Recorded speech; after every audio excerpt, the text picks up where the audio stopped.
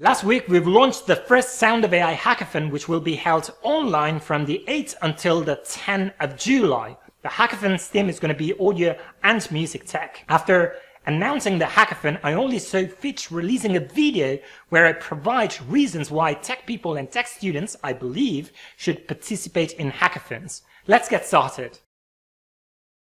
During a hackathon, you can learn a wealth of new skills. For example, you can pick up new libraries or frameworks.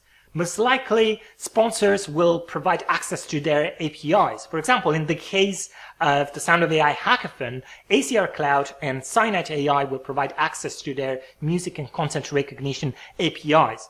More than that, you can also learn from other people. You're going to be in an environment with a lot of like-minded people from loads of different backgrounds with different level of expertise. So just by picking their brains and talking to them, you're going to learn quite a lot.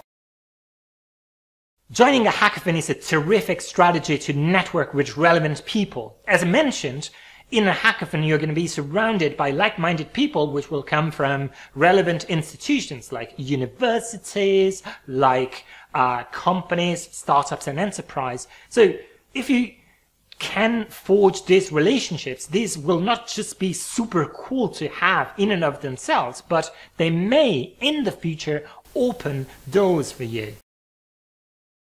Most of the tech companies I help finding AI talent for mention the very same skill as super important: the ability of candidates to work under pressure. When you join a hackathon, you really learn to work under pressure. Why, you ask? Well, first of all, you may be in a team where you don't know your team members, so you're in a completely new environment and you have to adapt. And more than that, all of you guys, all the team members should strive towards the same direction to build something more or less complex within a certain deadline. So this is a perfect environment to improve your capacity to work under pressure. Companies sponsor hackathons to attract talent. This is particularly true for the Sound of AI Hackathon, where we have 4 amazing sponsors. Finding talent in AI music and AI audio is quite difficult, so participating in a hackathon focused on music and audio tech is a great way of being noticed by companies. So how do you get noticed? Well, first of all, you have to put together an amazing hack and you have to present it very well.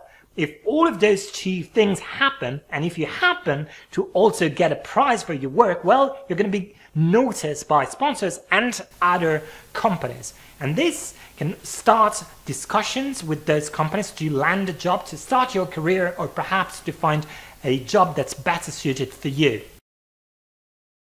I've always thought that participating in a hackathon is just running a company for a few days. Why, do you say?